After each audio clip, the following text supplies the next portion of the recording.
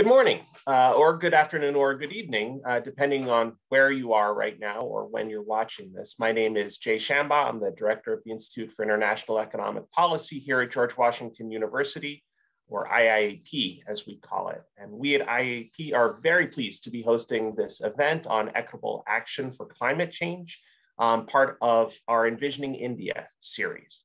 For those of you who don't know us, IIEP is located at the Elliott School at GW and is a cross-school interdisciplinary research center. We aim to serve as a catalyst for high-quality, multidisciplinary research on policy issues surrounding economic globalization. That's a mandate we interpret rather broadly. And so we support research in international trade, international finance, international development, poverty studies, climate change, inequality, and economic policy more broadly. We also have had quite a focus on economic policy issues surrounding China's economy and India's economy over the last decade. We've been quite busy at IIEP lately, and so please look at our website for upcoming events, or for that matter, you can look at the website or our YouTube channel to find recordings of prior events, including those in this Envisioning India series, if there are any that you missed and would like to take a look at. I'd like to acknowledge the support of the IIEP Executive Circle and welcome any members in attendance. And with that, I'd like to turn things over to IIEP Distinguished Visiting Scholar Ajay Chibber to introduce the series and today's event. Thank you so much, Jay, and thank you all for coming and joining us. So today we have a topic, climate change, in which we have a very stellar cast of experts who know India well, but also know the rest of the world very well. And it's very appropriate because climate change is certain. I mean, India will have a major effect on not only what happens in India, but all around the world, and certainly on climate change. That is for certainly true. So I'm going to not read all their CVs. You have them. But I'm going to go a little bit in reverse order here. Let me first introduce Professor Shrikant Gupta. He's the professor at the Delhi School of Economics, University of Delhi. He's also the president of the Indian Society for Ecological Economics and the associate editor of the Indian Economic Review, which is a journal that comes out of the Delhi School of Economics. And as you can see from his CV, he has been very heavily involved also in the IPCC, the Intergovernmental Panel on Climate Change, where he has been a lead author of several of their reports. For me, the most important thing is that he's at the Delhi School of Economics, which is my alma mater, and where whatever little economics I know, I learned there, not so much in the classroom, but in the coffee shop of the Delhi School of Economics. So welcome, Shrikant. And then we have Amar Bhattacharya. He's a very good friend of mine, and we've been working together at the World Bank for many years, where he had a very distinguished career, but then from there he went on to even bigger and better things. He's now the senior fellow at the Global Economy Development Program at Brookings. He's a visiting professor in practice at the London School of Economics and co-lead of the Sustainable Growth and Finance Initiative of the New Climate Economy under the Global Commission on the Economy and Climate. And I know he was very active in the recent COP meeting in Glasgow and produced a paper with Nick Stern there, which was very highly regarded.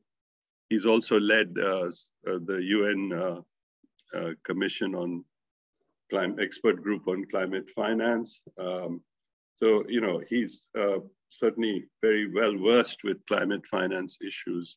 So welcome, Amar. And then, of course, I have the stars of our show today, Jyoti and Kirit Parikh. You know, if you look at their CVs, this is just incredibly stellar CVs. Both of them have.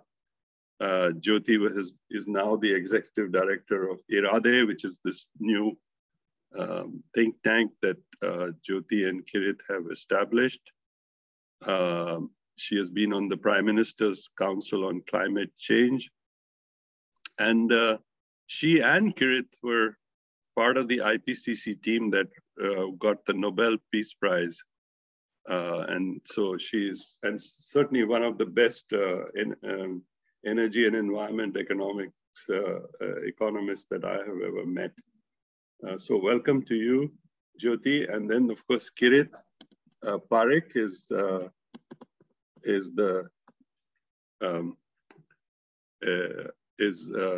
chairman of IRADE, of which Jyoti is the executive director. He has been given the Padma Bhushan, which is the third highest civilian award by the President of India. He has been economic advisory councils of so many prime ministers that I won't even mention them all. He's also a member of the Planning Commission.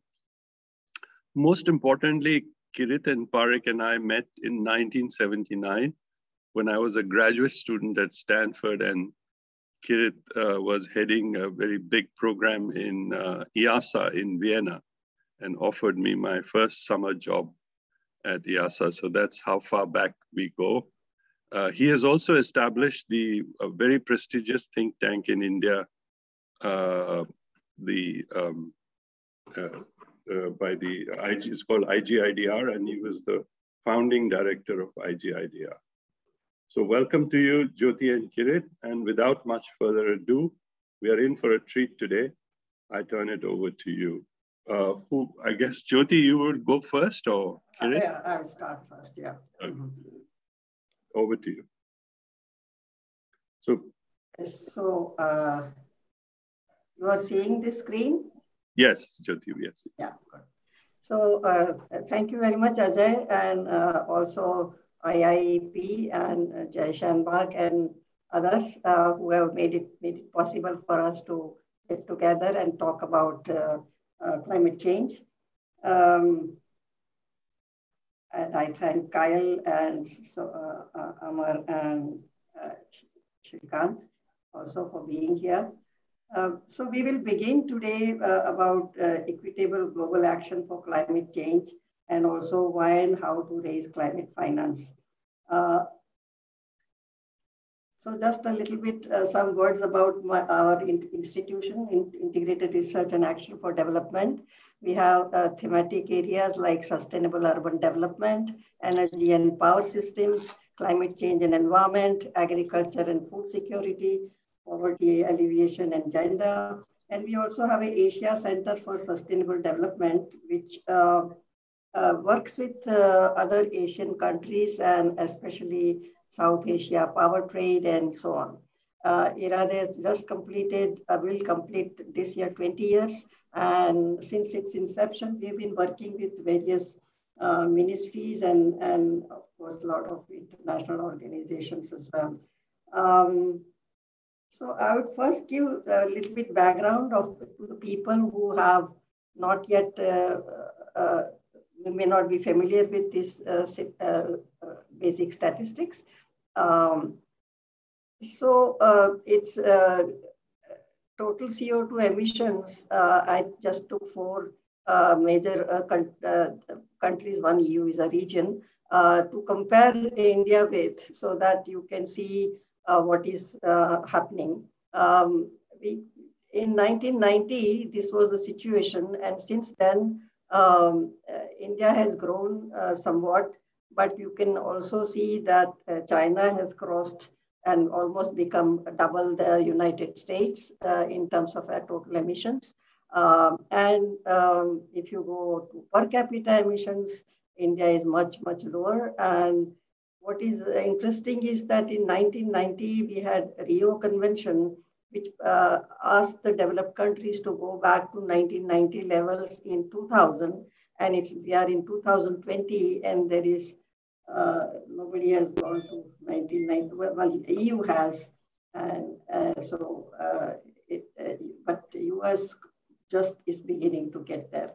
And what is important is the cumulated emissions. How much have we all emitted over the years? Because what determines the greenhouse gas GHG effect is total emissions in the atmosphere. Carbon dioxide has a lifetime of 100 years, so it accumulates. And in that sense, the global burden is 300 by China, 220 by US, and so on, and India is 87.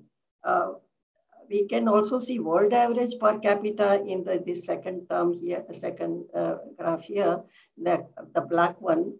And we could see that India, the world average is 4.4 and India is 1.7 now. So it is way below global per capita average. You'd also like to see, all the other data apart from CO2 is the GDP, the economic status, and socio-demographic economic indicators. And here is the India with GDP per capita. In Human Development Index, we have done, we still have a long way to go. And population is now getting close to China. And poverty is something that we have to remove by 2030 according to the Sustainable Development Goal commitments. So what I'm trying to say is that India has to bridge the development deficit while decarbonizing at the same time. So it's a double duty that India has to do. And India is willing to play its part, has taken many climate-friendly actions and announced at Glasgow future goals, which are slightly higher than it committed at Paris in 2015, where actually PM Modi said net zero emission will reach by 2070, and by 2030, which was the Paris Agreement date, 500 gigawatt of non-fossil generation capacity, 50% of total energy use for renewables. India's net generation sink capacity will be about 1 GT increase. It's a net generation, it's the same thing as increase. Emission intensity lower by 45%. Emission intensity is CO2 per GDP. We cannot reduce the GDP, but we can always reduce the CO2 per GDP. And so as we increase our GDP, CO2 does not increase in the same proportion. That's the idea. India will need technology and finance for this. What we have seen is the inequity in many forms. In adaptation, those who have not emitted much suffer the most. In mitigation, those in it to grow do not have carbon space to grow as the other countries did when they were growing. In global negotiations, there needs to be certain language, certain metrics which are not quite right, we feel. And for example,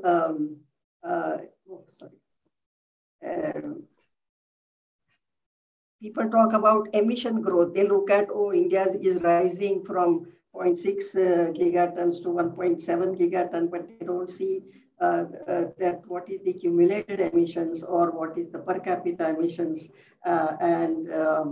or this type of other thing is differences in socioeconomic and GDP level that mandate different paths. So at Glasgow, people also talked about phasing out coal, but what we should be agnostics about oil, gas, or coal, no matter how we reduce the emissions. And India is trying very hard to reduce oil and gas emissions. But nevertheless, coal is also very much on the cards, but a little bit later, like 2030. Some people say we should do it right now, but I think it may happen after 2030, more actions. Coming back to some details now. So I mentioned adaptation, which means the need to deal with climate change, which is already happening. And I said people who haven't emitted suffer the most. So here are these people trying to deal with floods and this cyclone in Visakhapatnam, floods in Jammu and Kashmir, Chennai floods, and so on. Every time these people have problems, and we're talking about huge sums of losses, $7 billion for Visakhapatnam, 16 billion for Jammu Kashmir, 4 billion, Kerala floods, 3 billion, Chennai, etc. And then we have also in our urban group done the disaster analysis, climate disasters, and what is the exposure level today over the last 30 years, what kind of disasters have occurred. And one finds that these are all not metro, but 1 million plus cities, and some are 2 million and more. So Ahmedabad, Bhopal, all these countries have floods, cities have floods problem, water scarcity, heat stress is there in all of them. Cold wave, of course, in the Himalayan city of Dehradun, and so on. So all this has to be dealt with also, and quite a lot is because of the urban infrastructure is missing, and these also call for funds. So we are talking about finance for adaptation as well. So now we have also done analysis, ward-wise analysis. This is the Hyderabad ward-wise analysis, Srinagar ward-wise analysis, and we find which wards are more susceptible to hazards. So coming to the mitigation, reducing the greenhouse gas emissions. Let me say that we have already began to leapfrog to LED bulbs, electric vehicles, solar capacity, increased energy efficiency, and as reduced costs of renewable power opens up new possibilities, we have been trying to grab as much as we can. However, can India live also complete its development deficit and achieve sustainable development goals as well while decarbonizing? So these are all challenges. What is a fair share of India in global carbon budget? So we should now speak about carbon budgets, carbon space, and that I'll just come to that a little bit later on that issue about carbon space. But I background on IRADE engagement as well as I think ministry, actually I should say. Ministry of Environment and Climate Change funded few modeling studies to determine what should be the Paris NDC. And there was another, Terry, many of you must know about it. After our model results and discussions with several ministries, and they discussed them, and this was the commitment made at Paris Agreement, 33% of reduction in emission intensities, and that non-fossil fuel capacity by 2030. Post-Paris targets were then also we were told to extend it to 2050 because it's not enough to just talk about 2030 and whether it's a stable trends. We have stable trends. Consultation with number of ministries were done, and then they had committed this Paris goal, nationally determined contribution goal. And that we had done with IRADE model, about which I'm coming to next. So features of the IRADE, sorry, this is now a little bit getting technical. The next 3-4 slides, I'll again go back to the what other people can understand, but I understand this is a mixed audience of both types, so we should try to meet that. Dynamic activity analysis optimization model. It minimizes private consumption over 2015 to 2050 time range. 25 economy is represented by 25 goods and service sectors, produced by 45 activities, because 11 activities are just for producing electricity in various ways. And our demand is determined by a model with 10 rural and 10 urban consumer classes with a demand system of each class. Technical progress is represented by following capital output ratios and efficiency gain. This is just, I'll skip in a minute, just to show broad sectors, agriculture sectors, industry sectors, services, sectors. And in the, we have also in energy sector, oil, gas and coal, but a number of ways one can make, one can generate electricity, because electrification is going to really be a major tool to decarbonize, and it is to replace coal, to replace oil, and so on, would be done by electricity. These are the rural income classes and urban income class expenditure classes. And you could see they have the shares kind of, they change as in when the income increases, the food grain share declines. And in fact, in urban, it disappears altogether and other expenses take over. Here is the, I was talking about carbon space, carbon budget. So here is the curve for IPCC, given by the Intergovernmental Panel on Climate Change. They have got together and put many modeling scenarios, and they say, here is how we grew all this time. And now, if we had not had Paris Agreement, we would have gone off this orange way. But after Paris, we have turned around slightly, and we will be going into this zone. However, what we need to 2-degree temperature is to go to this, and if it is 1.5, it's even sharper turn. And all that has to happen for the globe as a whole, not necessarily for a given country, but for between 2015 and not even 2030, it has to be finished by 2025. So, and that means the carbon budget.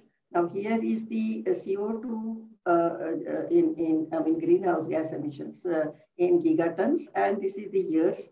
So when you do the area under the curve, that is the total gigatons out in the space. So that is how I was mentioning about cumulated emissions and carbon space is a major issue.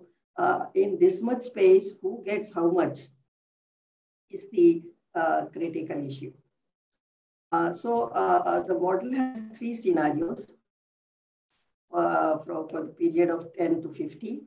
Dynamics as usual means current policies. We have also current policies. We have LED bulbs and 175 gigawatts by 2024 and so on. So we do have some friendly policies, but ambitious action with current technology is something we should do, and that's what was promised in Paris Agreement, more or less. And now we are talking about, let's go one more level and see what happens. And here we just gave the condition to the model that India's share should not exceed 160 gigatons. Now, that's the carbon space we gave to the model. In fact, very few models give accumulated carbon constraint. So how does that come about? 160, I'll come in a minute. But we also include only supercritical coal. Hydro growth rate increased from 1% to 3%. So these are technological conditions that we gave, and that the photovoltaic solar energy cost drops by 70%, and there won't be any bound on nuclear, solar, or wind. So here is the logic for 160 gigawatts, mean value of RCP 2.6 scenario. This is not 2-degree, but 2.6 gives 990 gigatons CO2 over this time frame. And German Advisory Council on WBGU has equal per capita allocation figures are there in that. And so this is the available. They propose that it should be distributed equal per capita. And in that case, we need to do in 160 gigawatt out of this 990.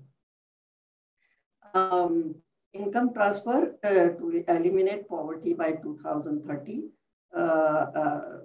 And all these conditions are also there. These are the development conditions. Everybody must have houses. Everybody must have at least 1 kilowatt hour per day of electricity. Cooking gas or cooking energy should be there. Education and health, etc. So these are development conditions. And finally, these are the results. So I think here again, most people can understand what the results are. That dynamics as usual is this blue line here, which is exceeds 10 gigatons, I mean almost 13. But the AMBA, which is practically 2-degree compatible, it goes up to 7. But when you do 1.5, it remains at 5 gigatons, which is the current US burden. Per capita is still not global average. CO2 emissions in TC 1.5 fall to this, and per capita is 3.2. This is not current world average still, but perhaps with better efficiency and so on, it may be all right. Containment of emissions despite the requirement to meet HDI indicators. So, and the sector-wise, one finds that the transport has to respond a little more. Industries also power considerably reduced in this blue scenario. Gray, blue is Dow and AMBA, that's written there. And energy industry. In terms of CO2 intensity of GDP, you recall we said you reduce it by 33%. So here it is less than that. But when you see the TC 1.5 degree scenario, there is considerable reduction of CO2 intensity of GDP. Power sector is reduced by 85%, transport by 50%, households by 15% in comparison to the dynamics as usual.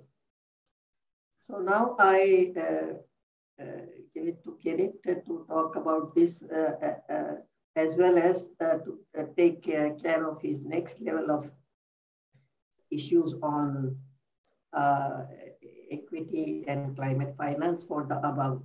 We also need technology sharing and climate finance. Over to Kirit. Can you change the stop sharing?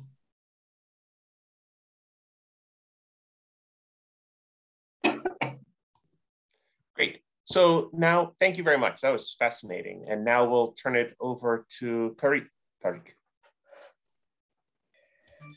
You know,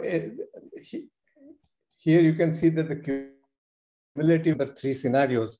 And if you look from 2012 to 2050, the last column, TC 1.5, has only 119 gigatons. Whereas we had said that even share for 2 degrees centigrade for India would be 166, and a low range of which will give to 1.5 degrees centigrade would be 133. So in this scenario, while we have fulfilled our human development indicator obligations, we are able to get to this level, which is consistent with a 1.5 degree and the fair share of India in the global climate budget. The main assumptions are very significant fall in the cost of solar PV and battery technology, as well as a significant improvement in energy efficiencies. Next, please. Now, and in the same scenario, you can see the generation of by different sources. The bottom one is dynamic as usual in 2010. And you can see that even top one, TC 1.5 scenario, even 2050, the coal use increases, but it is much less than what it would be in the Dow scenario.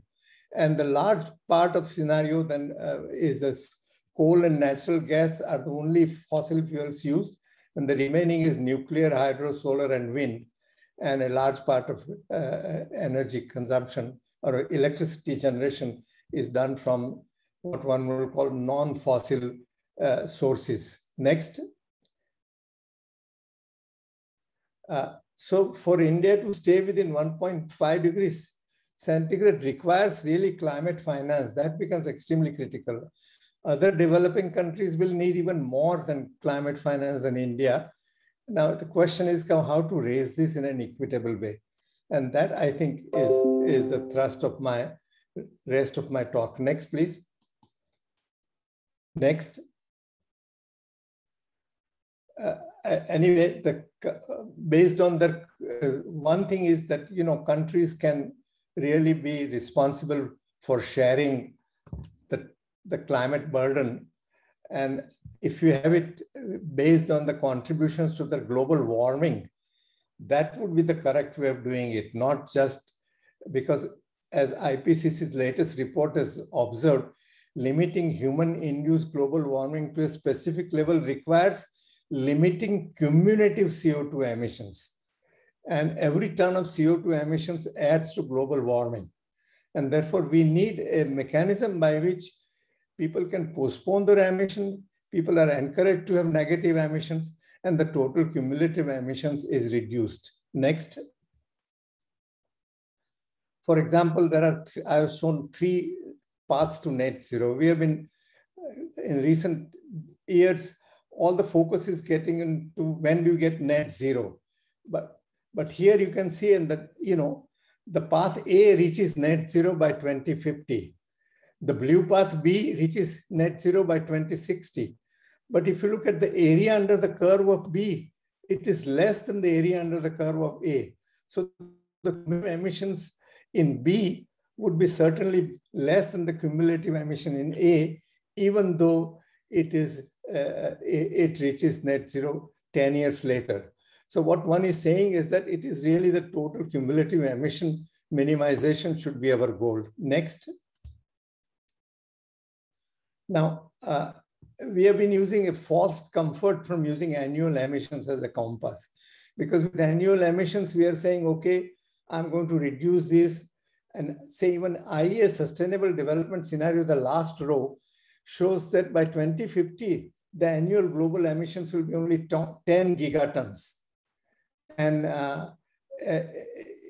IPCC 2.5, RCP 2.6 says it's 12 gigatons. Next, please. But if you look at the cumulative emissions, what it would be, the last column, last row, IEA Sustainable Development Scenario says the total carbon cumulated would be 1,403 gigaton of CO2. We are taking it from 1990 because after 1990, when the talks for Rio Earth Summit started, no country can say that they were unaware of the threats of climate change. So I think the responsibility should begin from 1990 onward. But you would see the Sustainable Development Scenario doesn't give me a sustainable warming. It keeps on warming the earth even more and more. Next. Next. What should global action aim at? Back, Jyoti, can you go back one slide? Minimize cumulated emissions till net zero. Countries should postpone their emissions, because if I emit 1 ton now, it will keep on warming for 50 years till, or 30 years till 2050. But if I emit in 2050, it will warm only for 1 year.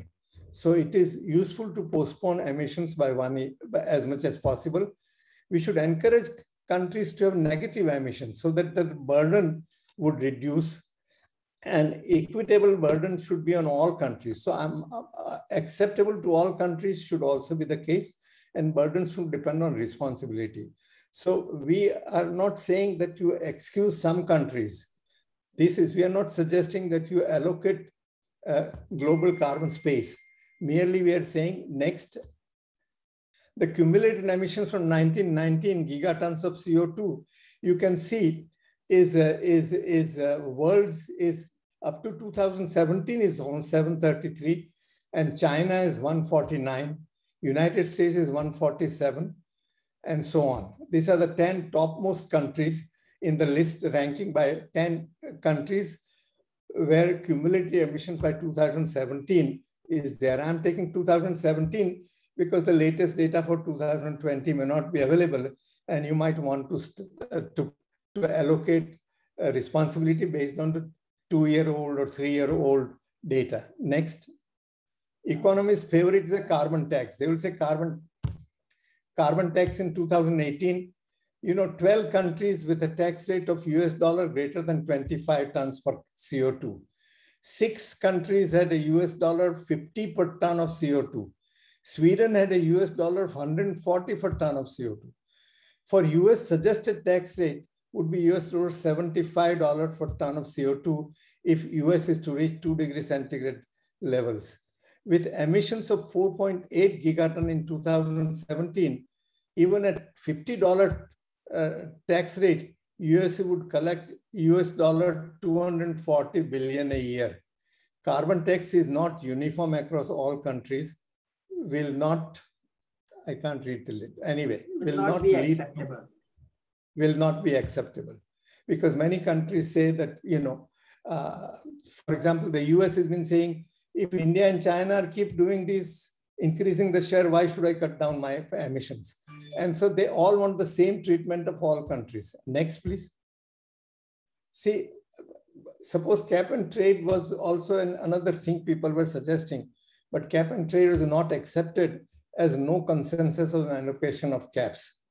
So what we are suggesting is an annual tax of US $1 only per ton of CO2 parked in the global environmental space since 1990, and all countries pay. Our proposal does not require any allocation. It will incentivize countries to postpone emissions and encourage negative emissions, and its acceptability will depend on what is done with the tax revenue. So that, and it will put a much less burden on collecting money on US and other countries who have high carbon tax or thinking of it. Next. But that high level carbon is on emissions, and this is cumulated. As per the shares in the cumulated emissions till 2017, USA would pay US dollar 147 billion or collect that much. China, US 149. India will collect 33 billion US dollar. The annual global collection will be more than rupees $700 billion. I mean, US dollar 700 billion. And that would be certainly put all the money that we need for climate change. Now, what should we do with this? A large part of it, even say 80% or more, could be utilized domestically in each country to support ambitious domestic actions. So they have to show that they've really spent this much amount of money to promote mitigation or to deal with climate change, then they will get that much of rebate. A fixed share should go to the Green Climate Fund for supporting poorer countries for mitigation, adaptation, and loss and damage. And a small share should go for global governance to support innovation to ensure access to all countries by buying patents, for collective action against disasters, and for building up global resilience and for capacity building in urban, agricultural, and food sectors. So I think if we have something like this, then it becomes much more acceptable to countries that a $1 per ton of cumulative stock would be more acceptable. And it has a lot of nice characteristics that you don't have to allocate resources. It includes all countries, and that it has all the right kind of incentive structures. Next. Next slide. Of course, there are a number of implementation challenges. First, would say how to allocate funds. How do you know how much people have spent on their own mitigation effort? And I think one would say that, GEF and CDM have worked out ways to assess what is the cost of action. And this could be used to compensate countries, whether they have up to 80% of their collection, whether they have spent that money or not. Timely and verifiable data is critical. However, for determining tax amount, one can use 2-year-old data as I was suggested. Thus, for 2020 text, we can use emissions till 2017 or 2018. And global sinks can be accounted in updating cumulative stock. The share of global sinks will have to be allotted to countries. And we can do the same way. Then you could certainly have a reasonably clean mechanism available. Next. To conclude, I think a small parking fee of $1 for ton of carbon can collect more than 700 billion annually and raise climate finance equitably. It will incentivize countries to postpone emissions. It will encourage negative emissions and increase climate action to get more rebate. Accounting for the stock of emissions by all countries, we believe is a scientific, fair and equitable way to ensure action and raise needed climate finance. Thank you. Next. Thanks very much. So now I believe we will go to Amar Bhattacharya.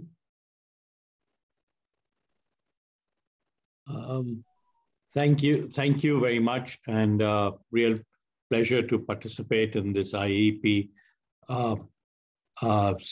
seminar. I also want to thank my good friend Ajay Chibber for inviting me, particularly because it's a real privilege and a personal pleasure to, of course, listen to Jyoti and Kirit, having tracked their work for many years, and still extremely impressed by the energy that they bring to the challenges of climate, and in a very rigorous way, as you have seen from the presentation. So the central point that is underpinning this presentation is the centrality of looking at cumulative emissions, as Jyoti pointed out. And with cumulative emissions is a way to think about both what needs to be done, but also the equity issues, as we have heard about. And I think that's the central contribution of this work. And I want to elaborate on it, and particularly in the following dimensions. So I want to come back to what Jyoti said, which is how does on the what to do, the approach, as she mentioned, is the big momentum right now behind a net zero goal. And if you think about a net zero goal for the world at large, and the one that the world has settled on is net zero by 2050, that makes sense because with that goal, is an approximation of the fact that concentrations have to get to zero. Emissions have to get to zero in order to stabilize concentrations, and assuming a reasonable path, a kind of target year of 2050 makes sense. But as both Jyoti and Kirit pointed out, that path matters. And as Kirit showed in the graph, you might hit net zero by 2050, and the integral may be better than hitting another path which hits at 2050. So the important point is that let's focus on the carbon budget that the world has and how one manages the carbon budget. And I think that's an entirely valid and very important conclusion of this work. And indeed, those of us who are working on the climate agenda very much think of it in those terms. So where are we today in the international discussions based on this central proposition? So what has happened is that, in Glasgow, there was an agreement that we have to settle on a 1.5 degree target based on the, IPCC 2018 report, the 1.5 degree report, which highlights clearly that anything more is putting us in a high risk zone. And I think it's fair to say that countries came together around, therefore, the 1.5 degree target, and in approximation, agreeing that we must reach collectively net zero by 2050. Advanced economies, in order to make a credible commitment to that, have, particularly the G7, have agreed that they must reduce emissions by 50% by 2030 as a first step towards this goal. And I think, that was an important accomplishment. However, if you take the framework that Kirit and Jyoti have set out, you can conclude that advanced countries reaching net zero by 2050 is simply not good enough, because it will not get us to 1.5 degrees, and they will have to do a lot more. In other words, if you wanted to think about the carbon budget with the kinds of numbers that Kirit and Jyoti laid out, you would have to have much more aggressive actions on the part of advanced economies. The second thing that really pops out is the role of China. Okay, so what we see from the numbers is that China today accounts for 1/3 of global emissions, double that of the United States, and its emissions under the scenarios will continue to increase. So China could, on its present trajectory, eat up most of the remaining carbon budget that is left in the world. And so, one aspect of this that's quite important to think through is what's going to be the role of China in a world where we have very limited carbon space. And third, the developing countries, other than China, who account currently for 1/3 of global emissions, given where they are in their development trajectories, and given that they account for 5.4 billion of the world's 7.9 billion, and their population will increase by 2 billion in the next 30 years, that's where, momentum in terms of infrastructure, in terms of energy demand will be, and they have to have, as Jyoti mentioned, the development space in order to be able to, at the same time supporting the low carbon transition. And there lies, in some sense, the big issues around both equity, but also the kind of support that these countries will need in order to undertake their energy transition in a way that that delivers on development at the same time. So let me make some observations about India as an example, and then what does this imply for the global architecture in building on what Kirit had said. So for India right now, the modeling results that Jyoti mentioned shows that, and Kirit underscored, shows that it is possible for India to deliver on a 1.5 degree scenario, on the basis of a fair share of the carbon budget while delivering its development ambition. And the central point is that this is possible because today the low carbon pathway is actually less costly than a high carbon pathway. That's a very, very fundamental point about the feasibility of this path. It is today less costly to invest in renewables with storage than it is to invest in so-called clean coal. So in some sense, the requirements that India has, at least in the build out of renewables, is not because renewables cost more, but because the development needs of India are very large. Okay? So that is a very important point to understand, that this is not an incremental cost because of climate, it's an incremental investment because of development. It's a very, very different proposition. There are, however, important incremental costs. And those incremental costs are associated with accelerated phase out of coal. If India chooses to accelerate the phase out of coal, again, as Jyoti mentioned, there are a handful of states where this is concentrated.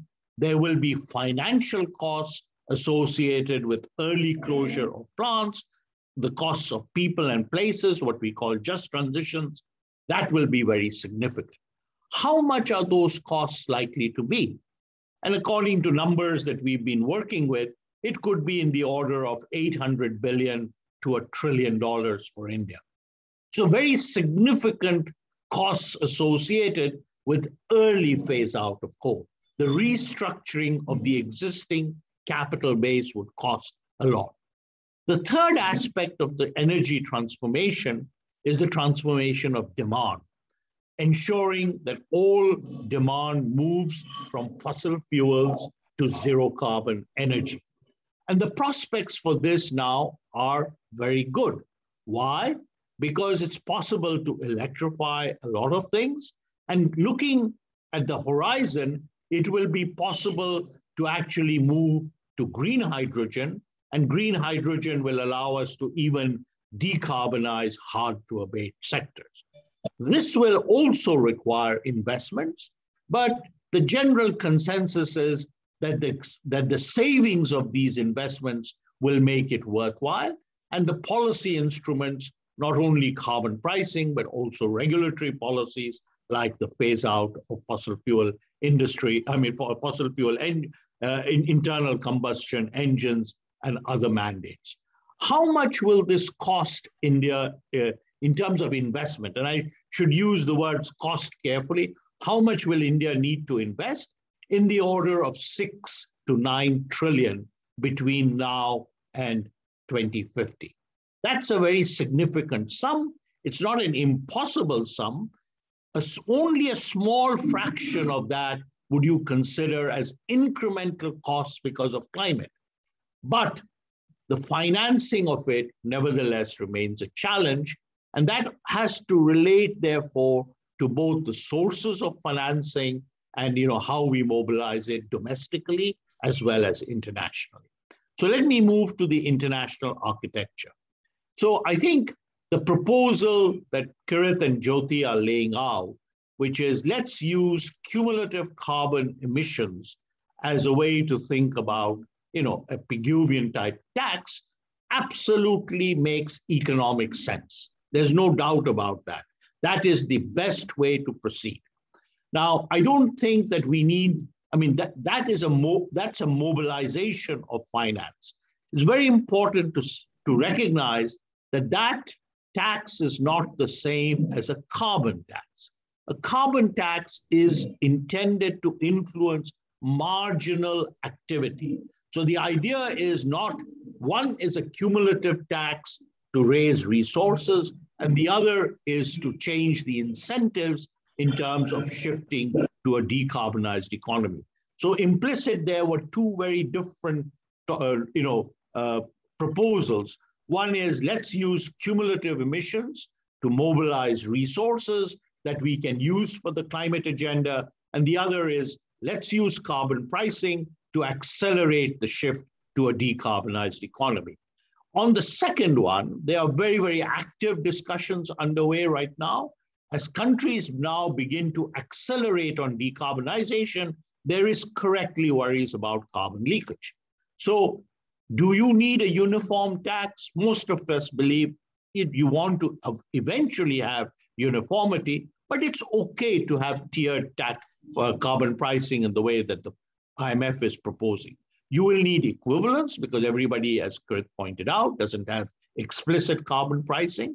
And you will need to have some mechanisms of cross-border price adjustments. So that, I think, is an important part of the international agenda. Second, on the mobilization of finance. So as Kirit said, for just $1 on cumulative emissions, you can raise 700 billion annually. Does that do the trick? And the answer is it depends. If you use the totality of that money for the developing world, then you would probably begin to get the adequacy of finance that we are talking about. But of course, you don't need all of it to be concessional finance. So if you think of this as a voluntary pool of finance, then I think the proposal of 80% for domestic use, 20% for international is fine. But in some sense, if you look at those numbers, they are not that different from where the existing architecture of climate finance is. So the question is, do we have a basis of dismantling, going to the international community and saying, we want to now replace that with a completely new financing structure? I'm not sure the answer would be yes. We should push the argument that you need to have adequate carbon revenue mobilization for climate action, most of which would be domestic. And the push to carbon pricing in the way that I just mentioned would generate much more revenues than the $1 proposal that Kirit is talking about. So in some sense, you don't need, in some sense, the cumulative tax in order to mobilize revenues from carbon pricing, just given the proposals on the range of carbon pricing we're talking about. In terms of the international mobilization and generating the kind of concessional finance that we need, the orders of magnitude that would come from an international allocation would be very important, but there are two hurdles. One is no agreement at the international level on any kinds of transfers of carbon pricing at the moment. So the structure that we have is really the one which is around the 100 billion, which we haven't delivered, but building on that or going to a completely new proposal. My view is a completely new proposal at this time in the climate accords really has no chance of flying. So it's good to take the ideas and to think how would we modify the existing climate finance architecture to deliver the scale of finance that we need. How much do we need? We need roughly an incremental amount of about 2 trillion a year by 2030. And there is no way that we are going to get that from concessional finance. So we have to think about two additional pools of finance, development finance and the mobilization of private finance. So in the end, I think what is important is to be able to mobilize the finance for the scale of investment that is necessary. In that, the equity considerations suggest that you must be able to have concessional finance where the costs associated with climate are particularly acute, which means adaptation and resilience and loss and damage. But we will need significant concessional finance also for just transitions in large countries like India, South Africa, Indonesia, Vietnam, and the like. So I would say that your ideas are very valid, but I don't think that they can provide the basis still for a complete overhaul of the climate finance architecture.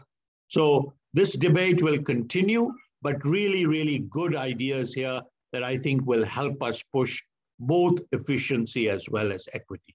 Thank you. Great, thank you so much. So a great discussion. And I want to turn it over now to our final speaker, to Shrikant Gupta. The floor is yours. Very much. I hope you can hear me. Yes.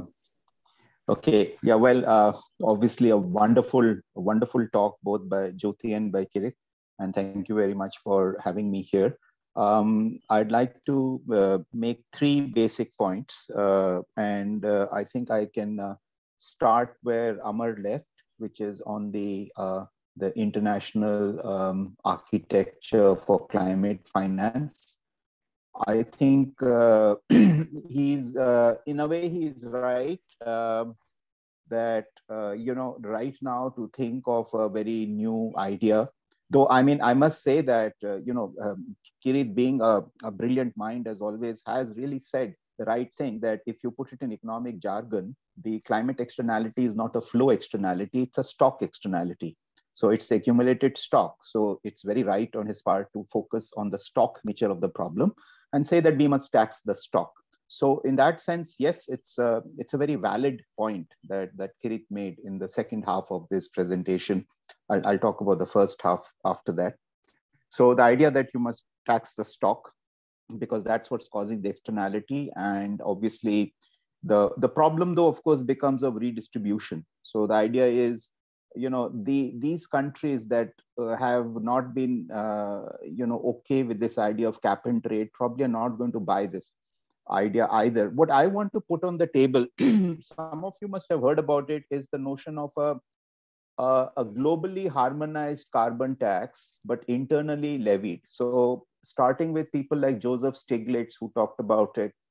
Lately, William Nordhaus, who won the Nobel Prize, shared the Nobel Prize in 2018, has been talking about climate clubs. I would like to suggest, as far as concepts are concerned, that rather than think of a kind of a tax either on the flow or on the stock, which is somehow collected and redistributed across countries, a globally harmonized carbon tax, which is levied internally, and the incentive to avoid cheating is essentially through trade measures, has probably a better chance, at least conceptually, of going through. There's been a considerable amount of academic work that's happening on that. And like I already mentioned, the sort of the very active area of research by William Nordhaus and the integrated assessment model that William Nordhaus has been working on, the dynamic integrated climate economy model, the DICE model, the celebrated DICE model of Nordhaus, has been modeling these ideas. So as far as we are in the realm of ideas, I would say that a carbon tax, which is levied internally but globally harmonized, is probably something that we may want to think of in terms of the international architecture. I'm not a climate finance person, but I'm not very sanguine about the kinds of numbers that Amar was mentioning. $2 trillion, the track record so far of international finance moving across countries, at least sort of concessionary finance, give us any cause for hope that anything close to that number would materialize. But I think that we should probably start thinking more about the domestically levied but internationally harmonized carbon tax as probably a better way to do it. There are, of course, several considerations, domestic considerations, etc., that need to be thought through. But if the several countries in the world, though, are pricing carbon, and if the revenues were to stay within their countries, it would probably be at least much more politically feasible than to say that we would have some sort of billions of dollars moving across borders in terms of the stock, the tax on the stock of carbon or on the flow of carbon or whatever you have. So that was my first comment in terms of an alternative structure for thinking about international carbon finance. I just want to, like in terms of the presentation by Jyoti, which of course, her climate, the work that she and others have been doing on the climate model is exciting. I do a lot of climate modeling for a living. I don't want to get into the minutiae of it, but yes, this is a Markal type model. So, obviously it doesn't really have prices in it. So there are some issues there, but I think that the value of the kind of modeling exercise that, Irade is doing, Jyoti has been doing, is very useful in trying to tease out these implications of, which sector, how much, and a very detailed characterization of the economy that is happening in the work that she and her group have been doing for so many years. I want to focus a little bit on something slightly different, which is, as economists, we are obviously thinking about at a sort of this is more like a social planner, and Ajay talked about his time at D school, and we are all we have some objective function. And by the way, Jyoti, there was a typo. It's not minimize net present value of consumption. It's maximize in your slide. Oh. So the idea is that so we know this whole social welfare function that we're maximizing, etc. But let me make it more prosaic. So let me just give you some examples. So India's nationally determined contributions, the NDCs that we put in Paris. So forget these new things that the PM has been saying. Just take that. And just take one number. So by 2030, we were supposed to have 100 gigawatts of solar. 100 gigawatts of solar now, you're all experts in project finance. Projects are financed by 70-30 debt equity ratio. So you need something like the tune of 5 lakh crores to be coming from public sector banks to finance these solar projects. Right now, you know that the bad debts of Indian banks are a huge problem. We have about 1/5 of the bank's loans are bad debts, non-performing assets, as we euphemistically call them in India, something like 13 lakh crores. And the power sector alone accounts for about 16% of our bad debt. Now, you have this scenario where we are all talking from the technology side, okay, this is what's going to happen. But if you think of the revenue model for these largely solar plants, where is the money going to come from? You have here a renewable sector that is yet to stabilize. We do reverse auctions. So essentially the project goes to the lowest bidder in terms of the tariff that they are going to do. The power sector is already stressed. We have oversupply. In this entire scenario, you want to pump in so much of renewable energy, particularly the solar energy.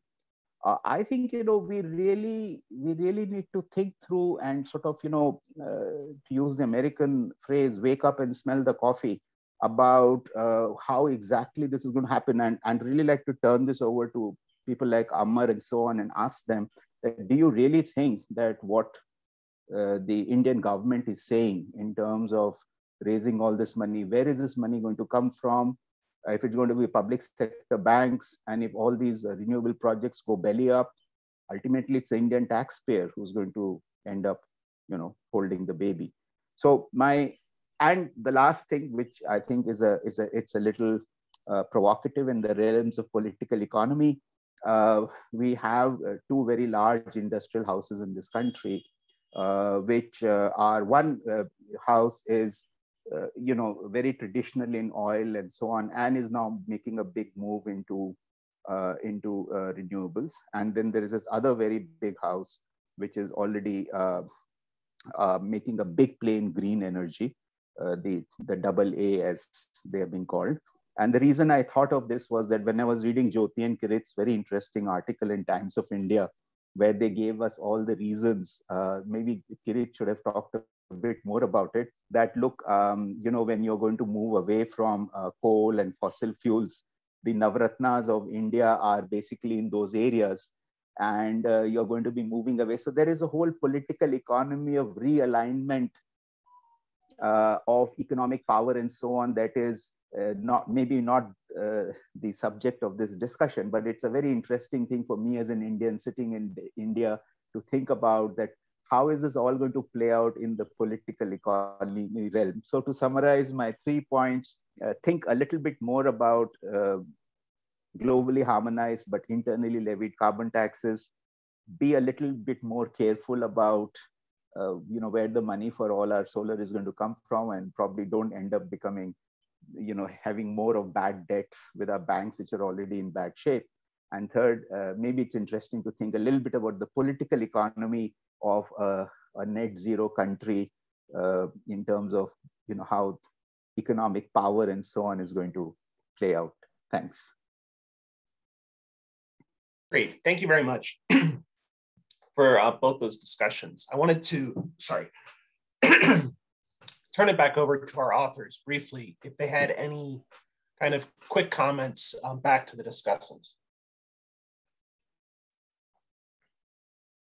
Are you asking us to speak, or? Yes, if you have any specific replies back, or I could just perhaps direct you in one sense, the both discussants raised questions about the proposed carbon tax, and there were a number of questions in the Q&A about specifics. And I wanted to maybe push on, Amar's point that a cumulative tax doesn't do anything in terms of marginal incentives going forward, right? And so that's as people think about whether it's regulation, whether it's subsidies or a carbon tax, usually the thing they're thinking about is shifting incentives to change emissions on a forward-looking basis, but a cumulative tax wouldn't do that. So I assume in some sense, your plan would be the cumulative tax, plus it would need other things that countries are doing to try to meet their own goals, because the cumulative tax wouldn't be helping them. And so I was wondering if you wanted to contrast that with Shrikant's last comment about less redistribution, but more focus on a globally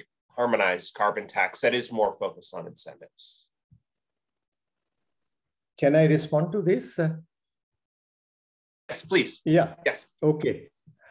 I think first Amar's observations is that, this kind of a tax doesn't give the same incentive as carbon tax does.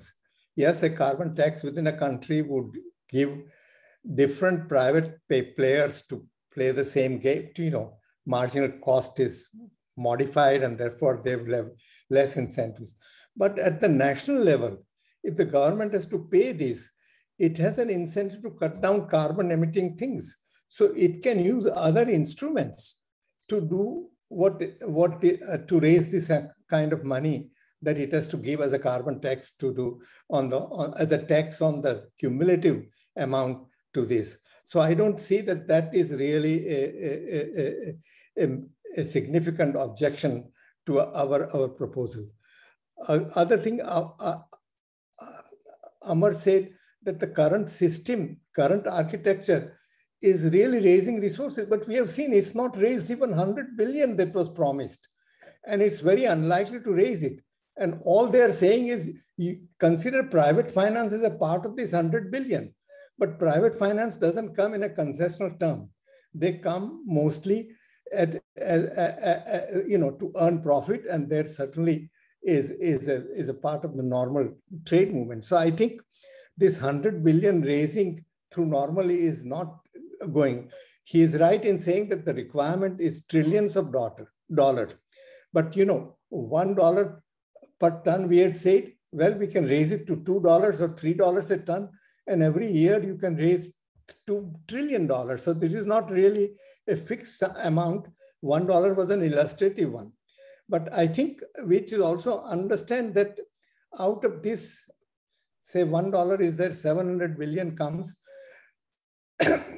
because a large part, 80% goes back to countries as well as to the remaining out of 20% you're giving to developing countries concessional aid, that then the total amount of resources flowing to developing countries are much more than just the 20% of the 700 billion collected.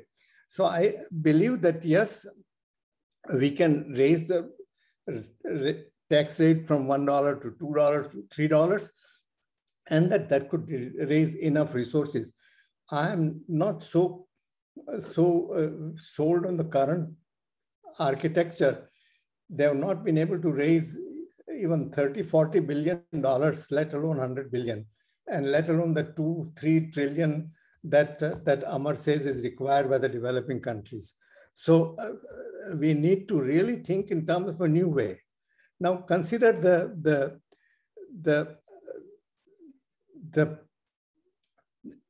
globally harmonized carbon tax. Harmonization is required because a carbon tax, if it is differential across countries, then people are worried about the competitiveness of their industries and their economy in the thing. That's why they want a globally harmonized carbon tax. Countries can collect money themselves and so on. But I would say when globally harmonized carbon tax, it is not inconsistent with this idea of raising taxes. Globally harmonized carbon tax would not raise the resources required for transferring and helping poorer countries. So let's have globally harmonized carbon tax. Let countries collect the tax and spend some of it, but then, contribute on that stock so that it is seen. Because that, as we said, even the sustainable development scenario of IEA still gives 1,400 gigaton of stock in the atmosphere at the end of this 2050. So it is really not something that will really control warming. So if you're interested in coming warning, and I think if everybody goes to 2050, net zero, and then you could say afterwards we will have negative emissions, so that it will all gradually dissipate that.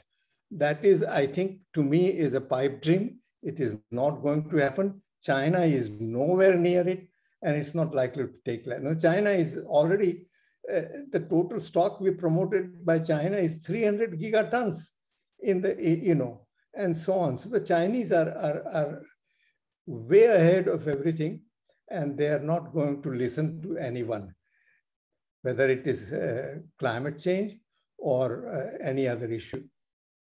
I think similarly, I would say that 80% staying within the country is itself provide a significant amount of money to developing countries. Now, our model, Shrikant says, is a Markov type, but I may clarify, it is not a Markov type model. It covers the whole economy. We have an econometrically estimated nonlinear demand system, which gives for every income class, 10 rural and 10 urban, their own expenditure system, which is a linear approximation of the underlying nonlinear demand system. And so the demand is endogenous in the model, and that what we get is a consistent picture of demand for power, demand for other goods, the requirement of resources for building that thing, meeting those demands, and the requirement for the economy, so that it is an economically viable, I would say, a technologically consistent solution that our model produces. I think it is true that Ambani's and Adani's, they're the two large private houses. One is moving into the direction of recognize that, yes, oil is on the way out, that eventually one would have to go for renewable, and it is aggressively moving into renewable. The other is already moved into renewable, Adani, and is expanding that thing further. Now, I believe that the Navratnas, which are public sector units, are also moving into renewables. For example, NTPC, one of the most well-functioning public sector unit, National Thermal Power Corporation, is also moving into renewables and so on. So I think give the public sector Navratna managers freedom to act, and they will certainly move in the direction in which technology is directing them to go. So I do not believe that that we are going to face enormous political issues in moving towards a decarbonized economy. Finally, I would just say that really, I think I really appreciated your comment, Amar and Shrikant, and it has given us some ideas to do some more work in certain areas. Okay. Thank you very much. I wanted to ask one other question that came out broadly in many of the Q&A questions, which was about feasibility of some of the assumptions. And so in particular, at least if I understand it, the scenario with the technical change that does hit the 1.5 degrees, one of the questions people often have with these is, how feasible are the assumptions that go in there? What type of technological assumptions? Two critical assumptions. One is that the rate at which the cost of power sector, particularly solar PV and batteries, are coming down. Now, we had looked at the projections made by various international organizations and taken an slightly less optimistic view than these numbers tell. So in terms of the cost reduction that we have assumed, I think we are on track. I don't think they were unreasonably optimistic. They're actually less optimistic than what is done by IRENA or Fraunhofer or other international organizations, including, I would say, NRDC and so on. I would say that the other critical assumption is the rate at which energy efficiency can cut down the demand for energy requirement here. And similarly, the whole economy, it pervades. Now, considering we had done a detailed study of how, let's say, labeling has affected people's behavior in India in terms of buying a 3-star or a 4-star equipment compared to 1-star one. And we had, again, empirically seen the results were satisfactory, that a significant amount of people are moving to energy efficient things. It's a question of labeling and giving enough information to people. And I think we are moving in that direction. So I think the energy efficiency assumptions we have made are also consistent with it. We have had a 1%, more than 1.5% reduction in energy intensity, and we have taken less than that in our projections. So I think our detailed papers give this background information, but in this we didn't present this because otherwise we'll get lost in only those things. Thank you. So we just have a few minutes left. I wanted to maybe pose one question that came out in the Q&A a number of times to each of the panelists, if everyone just wanted to have 1 minute to kind of sum up. And it really came to, there's a very big emphasis today on a carbon tax in one form or another as a solution, both on the revenue side and on the incentive side. And there were some questions in the chat of, is this the only choice? Are there other routes, whether it's on the incentives or on the revenue side, that might be an alternative to a carbon tax? And I think it's a relevant question, as you see, in some countries where politically carbon taxes have struggled a great deal, United States being a good example, where instead there's been a push towards using regulation and subsidies as opposed to a carbon tax.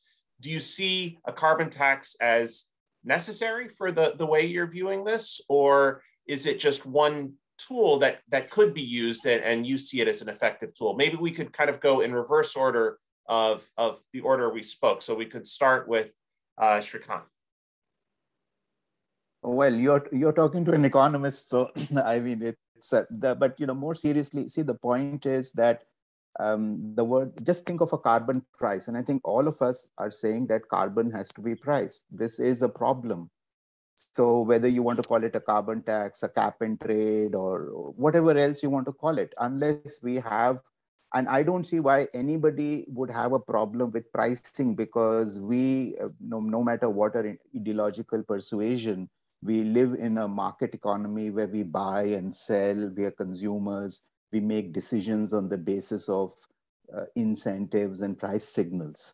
So if we are going to consume a resource, if you're going to consume the planet's capacity to hold carbon, then why should we not think of pricing it? Why should it be free? If I'm just to put it in very simple terms, if there are people out there in this audience or listening, I mean, and this is very commonsensical. I'm driving a car, I'm paying for the gasoline or the petrol. Why should I not pay for the emissions that my car is producing? Forget carbon tax, just think of a charge on the kinds of air pollution, etc., that's happening. So I think pricing is a very, it's sort of I would almost say an article of creed when we think of, dealing with externalities and those sorts of things. Now, the question, of course, is of the political economy.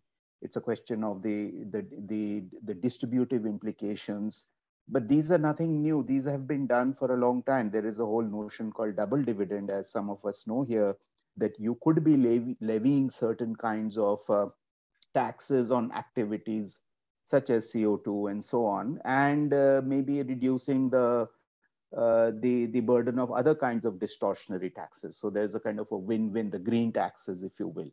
So I don't see carbon tax, pricing carbon as something untouchable. And I don't think that and so I really think that's the piece that's missing in this whole conversation.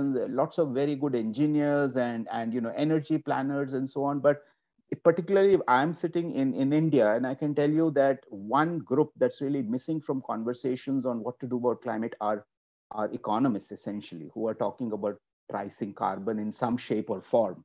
We do need to do it. Whether how we do it is an important question. Petrol in India went over 100 rupees a liter, and a large part of it was excise duty. So in a way, it's an implicit tax. You can call it a carbon tax. You can call it what you will. So I don't see a way around us escaping the signals of pricing through this. And Kirit is right. These are not mutually exclusive. But I'm sorry. I just want to finish very quickly this point. I know, but the idea simply is this, Jay and others, that I'm not sanguine that countries, the rich countries, are going to redistribute billions of dollars to us. So we do need a globally harmonized system. Whether it comes around, I don't know. My only point, the one that I don't think anybody picked up on, was this whole issue of are solar energy projects in India financially viable? I'm very worried about that. So, and I think Amar is here, and of course Kirit and Jyoti, all the finest minds working on this. I think we really need to worry about public sector banks financing solar energy and going belly up, which they already are. Sorry, that was not your question, but I wanted to sneak that in again. Sure. So we're actually just over time. So if Amar or Kirit or Jyoti have a kind of quick comment to wrap up. Jyoti, Amar? you should ask Jyoti to her response. No, I was just a few comments straightening out some few things. Many models are developed about pathways and so on, but I think very few are respecting carbon budget. Sometimes they have carbon constraints, or even net zero are not respecting carbon budgets. They say, well, we reached net zero, but what is the carbon you emitted all this time? Did you minimize it? That's not that's usually not the case. So that's one thing. Second is $1 was an illustrative thing. You can think of 1.5, 2, 3. Whatever amount is needed to get the job done. And as Kirit explained, this is the global responsibility towards aggregating the kitty, but inside your country, you can raise any way you like it. And certainly the difference between we are in India, we are having such a huge carbon price in our petrol and diesel that in fact, it's something that people are not even charged in the United States, what we are charging for 1 liter of petrol. So, or many other places. So there is a carbon price there that people are paying. You can call it tax or price, but it is a price because people are making decisions on that basis. About the private sector and public sector, I would say that when Reliance, Adani, NTPC, and now Tata Power and many others who have joined, it actually shows that you don't have to worry as much as because they know they are not doing because government is saying so, and they are expecting to make money. They are their IPOs are oversubscribed, Adani Green and so on, and it is already 40% higher than when it was launched just a few months back. So you cannot say that they are banks' money and they will be bankrupt and all that. It has some economic sense, and people are, when we are talking about shifting to, you just imagine that the entire value chain, and it's in fact that's another worry. I'm not saying that everything is hunky-dory, but so much mining and processing and transporting and all these are eliminated when you do solar. So that's what makes it makes it profitable. It's not a totally unprofitable business as you worry, but I think in India we have to worry because of the institutional structure, the way discoms are structured, and people, they can be not paid and so on. This side of, because politicians have decided that they are going to give free electricity. So all these are political problems, I agree, but it's not that renewable energy per se has the problem. That problem would remain if politicians keep promising free electricity. So that's a separate issue that we cannot discuss right now altogether. Yeah. Great, thank you. I think we're going to need to stop there because we're quite a bit over time, but I think we can follow up conversation with the panelists afterwards. You've got a link. Can I just have one sentence? Sure. To Shrikant's comment? I think as an economist, one should tax the scarcest commodity. And the scarce commodity is not carbon emissions. The scarce commodity is global environmental space. Okay, so with that, thank you very much to our presenters and to our fantastic discussants. That was a very rich conversation and a really interesting one. And so thanks to everyone for your questions in the Q&A. And please, as I said before, please take a look at the website to see further events coming up in this Envisioning India series. Thank you.